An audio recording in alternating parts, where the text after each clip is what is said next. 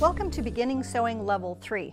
I'm Janet Corzatt, and in this segment we're going to be making two-piece pajamas. So you'll be learning lots of new skills on that project, as well as adding some samples to your notebook.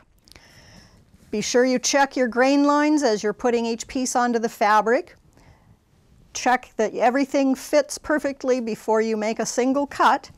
And once you get everything on and on grain, you can cut out, and then we're ready to transfer markings. Many of these markings are the same as we've done on other projects, but just for a reminder, we'll go through them. On the pocket, we're going to do a tiny snip at the hemline on each side. And now we come to the front. This one also has a couple of new markings. We want to do a snip for the center front at the top and at the bottom, and also for this fold line at the top as well as at the bottom.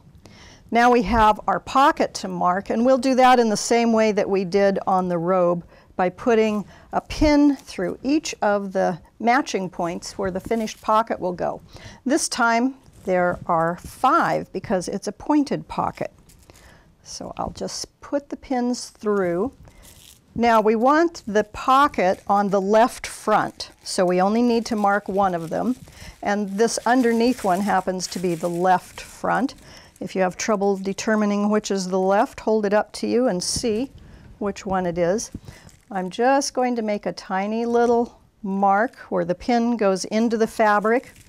Then I can peel back for the second set of pins. Our next sample will be one of the blind hem. It's a machine blind hem. It looks like this on the inside of the garment.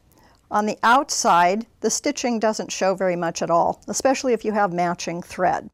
My casing is sewn now, so we're ready to insert the elastic. You'll want to measure the elastic around your waist so that it's a comfortable fit with just a little bit of overlap so that we can use that when we sew the elastic into a circle. You want it snug but comfortable. Now I'm going to insert that into the casing and start feeding the elastic through. As I get more of the elastic into the casing, I will pin this end onto the seam allowance so that it won't get pulled into the casing and get lost. And now we're ready to prepare our interfacing.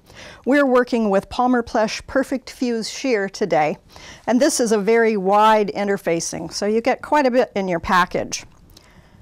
It has stretch in one direction, and it's stable in the other. We're going to make that stableness work for us, so we want that in the direction of our buttonholes.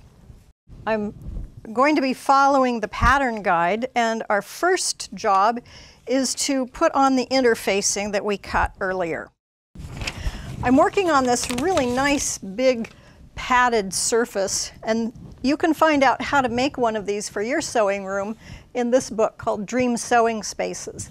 It'll give you complete instructions, and it's very handy to have a board that's large like this for doing big pressing jobs.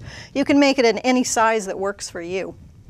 We'll start with our piece of the front with the wrong side up, and I have pressed this so that all the wrinkles are out. Then I placed my interfacing with the bumpy side or the glue side down against the fabric, and I aligned the edge of the interfacing with the 2 little snips that we made when we were transferring our markings. Those snips indicate this line, which is the fold line, and your pattern says interface to here. After positioning the interfacing, I'm going to put my pattern piece back on and make sure that the interfacing lines up with that line. I'll carefully remove the tissue, and then I can put my press cloth on and I can press. Just grab my iron here, all heated and ready. And we're going to press with a press and lift motion, just overlapping each position so that we have a total of about 10 to 12 seconds in each place. I'll continue until this is well attached, and then we'll be ready to sew again. Well, our project is completed, and you've really learned a lot of new sewing skills. You've learned about collars, buttons and buttonholes, a new shape of pocket. You've also done an elastic waistband, and learned a little bit about fitting. I've introduced you to a couple of new sewing tools, and you've added lots of samples to your notebook. We've also learned a little bit more about interfacing. With all of these new skills, you should easily be able to make yourself another camp shirt and pull-on pants, or lots more pajamas. I hope you'll enjoy sewing.